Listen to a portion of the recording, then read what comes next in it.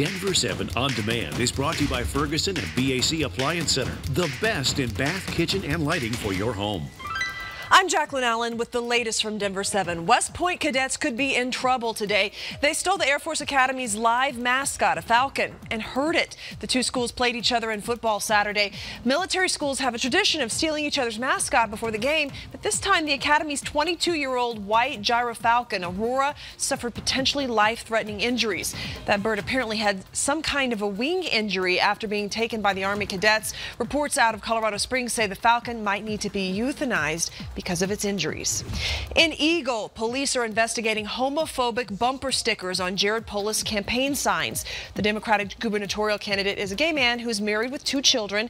Police tell us they've identified who made more than 2,000 anti-gay stickers, but they don't have the evidence that that person used those stickers to deface the signs. And for the first time, a marijuana-based medicine has been approved by the FDA. It's called Epidiolex. It's used to treat seizures related to epilepsy. Now, the drug is being made with a plant derivative, which lacks the high that comes with marijuana. So the medicine has been approved for use in patients aged 2 years and up. And from the First Alert Weather Center, here is a look at your forecast. We have some storms on the way, so we will see some rain and snow throughout the week. And this has been your Denver 7 On Demand update. Thank you for joining us. Check back here later for another update and download the Denver 7 app for breaking news and alerts. I'm Jacqueline Allen.